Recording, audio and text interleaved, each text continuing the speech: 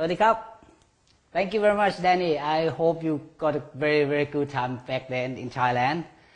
And you leave me alone here, well, so I'm still cooking. But you're having a great time there. It's not very fair, man. But anyway, I have to keep my job done. Okay, today I'm gonna cook stir-fried snake bean with crispy pork belly, which is in Thailand we call this dish ผัดพริกขิงหมูกับถั่วฝักยาว Okay, now this is the main ingredient, very simple and easy, which is I already made up very easy dish for you. This is snake bean, which is I already cut it. It's about 400 grams, and I've got two nice pieces of pork belly, which is I boil them, leave it in boil until it's soft.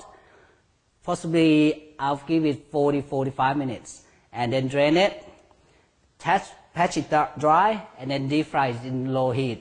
And you can see that the skin come out very good, very crispy there, which is what I'm looking for.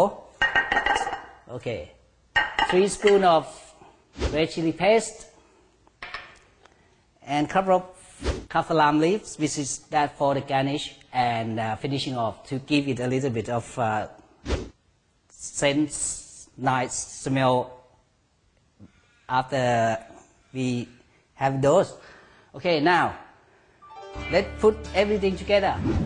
So first, chop your crispy pork belly into slices as Ron is doing here. Now, as Ron mentioned, to get this crispy texture, boil the pork belly in hot boiling water for 45 minutes. Once finished, wait for it to cool down, ensure it's completely dry before putting it in a pot filled with cold oil. Cover the pot with a lid and slowly deep fry the pork belly until crispy. Keep an eye on it though, depending on your stove, the time it takes to deep fry will vary. Okay, nice and crispy. Put your chopped up crispy pork belly aside on a plate and then tear apart your kaffir lime leaves for that additional authentic taste to be added to your snake beans. In here I'm gonna put a little bit of kaffir lime leaf. Okay. Alright, that's I'm gonna pop that in the metal colander to make sure. Don't use a plastic one because I'm gonna put the hot oil on top of those to to seal it to give it a little bit of crispy, as you can see that. There we go. You can see it's still green. There we go. Into the wok a little bit of oil, and this is very common in food store. Every corner of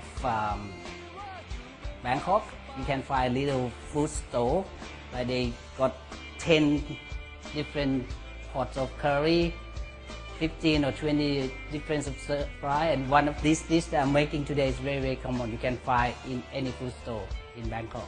He's telling the truth. These stands can be found anywhere and everywhere in Krung Thep. I don't want a very high heat because otherwise it's gonna burn the chili paste.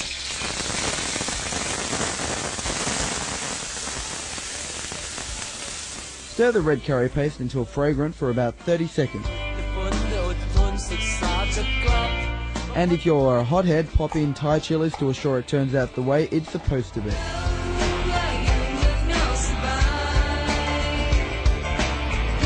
Simmer for another 30 seconds, constantly stirring to avoid the paste being burnt in any way. Add an additional touch of chicken stock to liquefy the paste. Smell beautiful already. Now season. Alright, a little bit of fish sauce.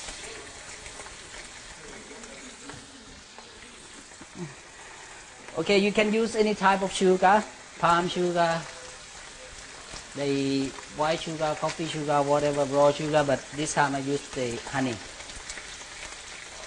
Just give it a little bit of sweetness in there. Coat the crispy pork belly slices in your sauce and engulf the flavour within the meat. Leave it for like a couple of minutes until they thick, the sauce is thick, sweetness. Maybe another couple spoon, a little bit more sauce.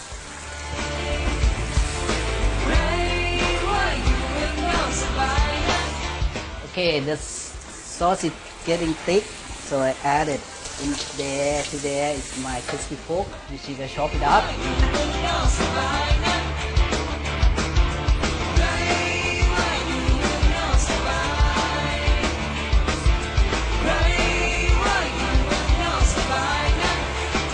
Continue to stir the flavour through every aspect of the wok, every aspect of the beans and meat until it is cooked to perfection. Add chili oil and chicken stock for those final touches.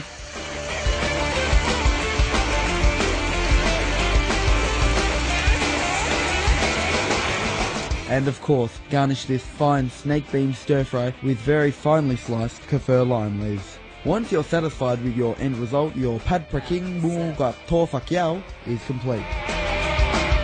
God, I love saying that on statewide television.